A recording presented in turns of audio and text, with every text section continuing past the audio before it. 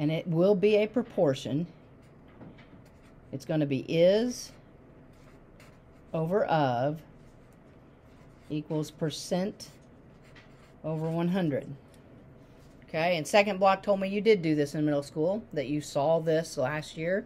All right, so then that's why I'm saying it should be review.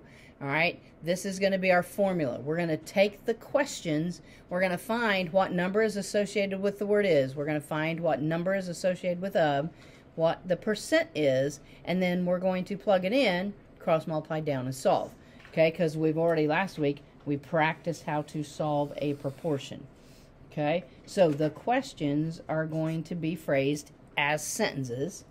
All right, this one might say, what percent of 140 is 84? All right, so the thing is, that question is going to change. All right, they can phrase them lots of different ways. They can ask for the percent, they can ask for the is number, they can ask for the of number. All right, so what we want is we want to be able to have one formula for every question, no matter how they phrase the question. All right, now my suggestion is that you always look and see if there is a given percent in the problem. All right, no percent sign, no percent sign. They don't give a percent. Matter of fact, right here it says what percent.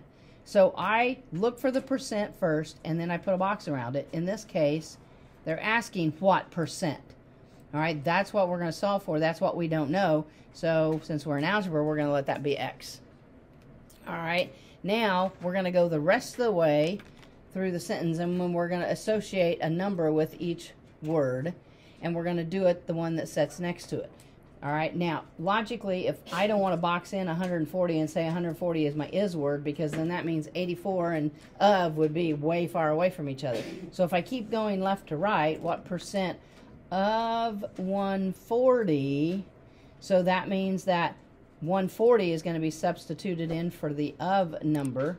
All right, and then if I finish reading the sentence, is 84, the 84 is associated with the is.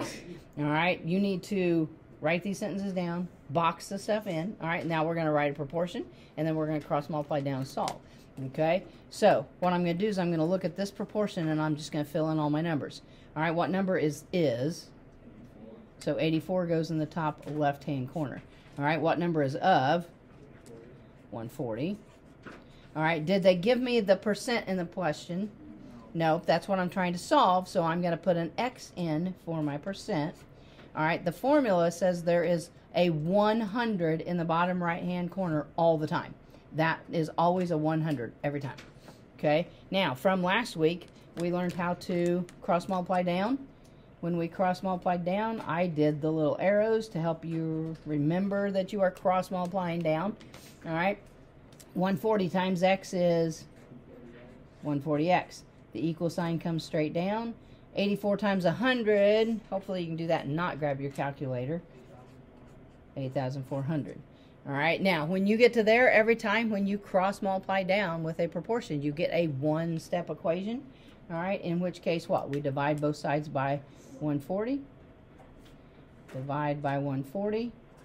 The 140s cross out. Okay, so I'm assuming you are going to use your calculator on that. So 8,400 divided by 140 is going to give you 60. Okay, so we get x equals 60. However, that's not the answer to the question. I need to write down 60% because it's asking for a percent. So I have to add the percent sign on it. Now, I will not add a percent sign every time. I'm only going to add a percent when it asks for a percent. Okay, if it does not ask for a percent, then I'm not going to do that. All right.